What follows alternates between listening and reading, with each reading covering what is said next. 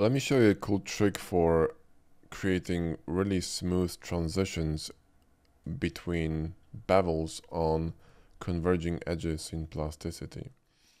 So normally, if I had a situation like this and was trying to bevel these edges, I would first, bevel this one, and then I would try to, bevel all these. Now, there's a cool tool in plasticity. So when you start beveling, you could just select this one, chordal, and it should work. Sometimes it doesn't, like you see in here. So what you could do instead is try another tool, which is called bridge surfaces, right?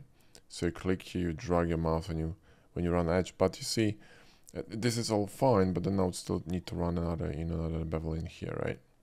Like this, and I'm gonna have the same issue here, triangle in the middle. So sometimes you just, you have no choice, you're gonna have to fix it manually, okay? So when I'm gonna run this bevel here, even if I run chordal, you see chordal will not work, so I'm gonna do it manually here and create this kind of like a bevel, and you see my mesh is kind of creating a triangle here, right? And this is gonna look really nasty. So when you rotate your camera, you can see this kind of like a nasty, shading here, right? So the way you fix this, okay, you need to do this manually. You need to have some patience for it too. So first of all, we're gonna create edges here with Shift A, and we're gonna imprint them. So if you don't have a radial menu, this is a radial menu. Go to F menu and simply look for imprint, right? Select the curve and then imprint on this mesh here. And that didn't work well, so let's just imprint it using the normal feature here. There we go. Then another edge, probably somewhere here. So Shift Q again, come on. Shift Q and imprint and normal, and then one more in here, right? So Shift Q and imprint and normal, right? Now what I'm gonna do is I'm gonna remove all these, and technically what you could do, you could combine them with patch, but you got these kind of sharp corners here. It might work and sometimes it will not work. So if you're really in a hurry, you could do this. I wouldn't recommend it. I would go a step further, but you see it's creating only a better connection, right? What you may want to do to make it even better is to select these edges and bridge them, okay? So you want to bridge these, and then you want to bridge these, right? And you also want to bridge these, right? So just run a bridge command, okay? Then you select all of them and you imprint them on this mesh, right? Then you delete all this nonsense with Shift X, and we can just nuke these curves, we don't need them. And then you alt click here, so you get a much cleaner, kind of a smoother connection. And then you can patch it with, I don't think G2 will work, no, just G1, right? But that looks much cleaner, and this is gonna shade way better in, in Blender. Now we got some issue here, which is kind of interesting, but we can fix this. So let me see this here. Let me just nuke this nonsense. In fact, nuke this one as well, and I'm going to patch this whole thing here.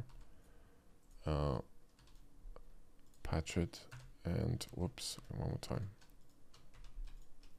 Shift F and patch it, and G1. And let's see that. See, now it's much cleaner, right? So when you export it to Blender, it's going to look really clean. And this is basically the way I fix bevels. And there's one more way, the old one, when you're using a pipe. So I'll show it to you in a minute. So if I'm gonna connect plasticity and live link, you see when you bring it to Blender, it's gonna look really, really nice, right? Now, this is all triangulated, but we can fix this by simply going to N-Gon Advanced, and we could adjust these values here to make them a little bit more dense. Maybe the angle to like 15 or something. Here to 15, right? And just refacet. And there you go, it's gonna look pretty dope, right? So, that's how I would approach this, okay? And another way of doing this would be to run a pipe. This is the old method. So if everything fails and there's just no way you can run a bevel, just run a pipe. So you go Shift D on the edge that you selected.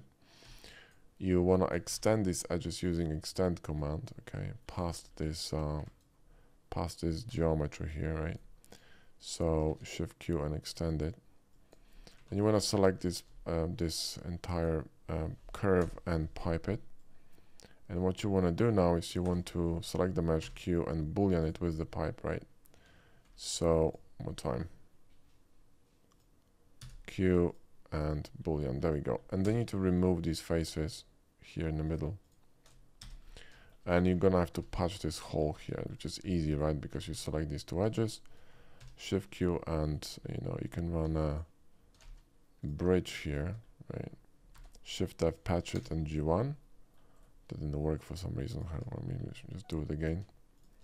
Shift Q and bridge, there we go. And then select this one and patch it. G1, okay. And you do the same thing on the top. Then you connect this one, and then you just fill it with a bevel, right? So if you're going to let's say I'm gonna have another edge here like this. Oh, that's not gonna work. It's gonna have to be here. Here, right? Shift Q and imprint it. There we go. Then I'm gonna bridge these two. So let's select this entire shape here, Shift F and patch it, right?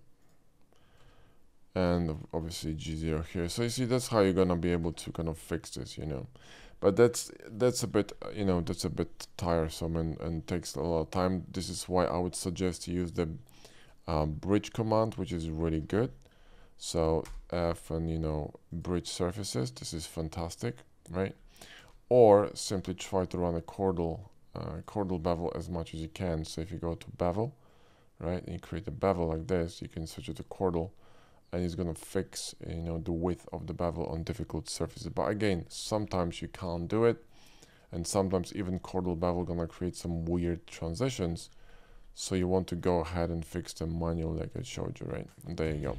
If you need help fixing your hard surface modeling issues fast, with one-to-one support, weekly coaching calls, and full access to all of our Blender and Plasticity courses, then keep watching.